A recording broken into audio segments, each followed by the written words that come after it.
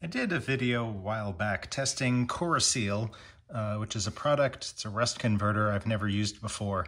And I received a lot of feedback on that video about how I wasn't giving it a fair chance, how I should have done prep differently, etc., etc. All good feedback. And just one of the things I was testing in that video was how it would work spraying it to areas I couldn't reach, which is maybe not the most usual or the most common way people would use this product. So I decided to give it a fair chance. I've got my rusty cowl that I have since replaced, but I'm gonna find a nice, really scaly bit and, you know, probably something up here, cut a few test pieces out of it, and wire brush it, apply some Corroseal, which is the product I tested before, and some Eastwood Rust Converter, which is a product that I've used in the past. So this video is going to cover the application of it. Later, what I'm going to do is I'm going to take these test samples, and I might do a couple where I top coat it with a rust encapsulator from Eastwood just to test that as well. But I'm going to expose them to the elements, and I might even spray them down with some salt water and see how it does long term. Okay, I'm looking for a good piece to test this on. Obviously, if your metal is so far gone that it's, you know, flaking apart, you're not gonna try to save it with the rust converter. So I'm picking probably this area here where it's nice and scaly, but still metal and still something that you might want to treat and save with a rust converter. Okay, I talked about this when I tested it before, but here is the Eastwood Rust Converter. It's kind of a gray color, maybe a little green, but it's thinner than the Corroseal. This might be hard to tell, but it's not nearly as viscous, so it actually sprays better in a spray bottle. If we come over here to the Corroseal, it almost looks like a milkshake, but it's got a pink tinge to it and is a little bit thicker. You know, it looks appealing. It might actually, with texture and everything, it really could be confused for a milkshake. So what I'm going to do is I'm going to apply the Eastwood on these two, the Corroseal on these two. I tried to get two worse sections and two better sections. What I'll do is take the two better, this letters B and D, and once it's all set up, I will probably put Eastwood Rust Converter on top of it just to see how it goes. Okay, I'm gonna let those sit and do their thing until they're all set up.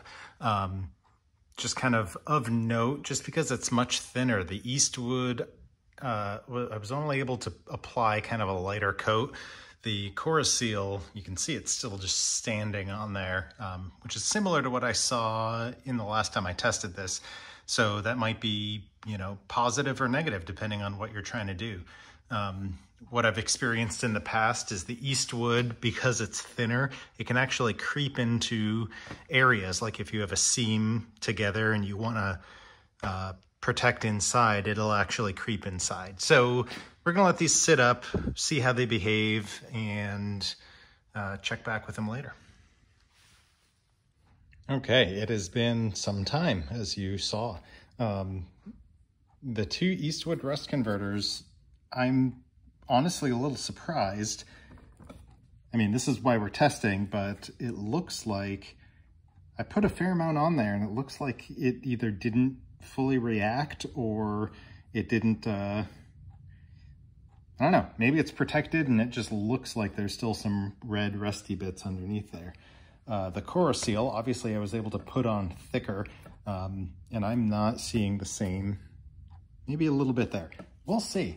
What I am going to do now is take one of each of those and coat it with this rust encapsulator, which is designed to go directly over rust and metal. I've contacted Eastwood about a few different things, and this should cover their rust converter just fine. We're gonna see how it works on the Corroseal as well. I don't see why it wouldn't, but again, this is why we test.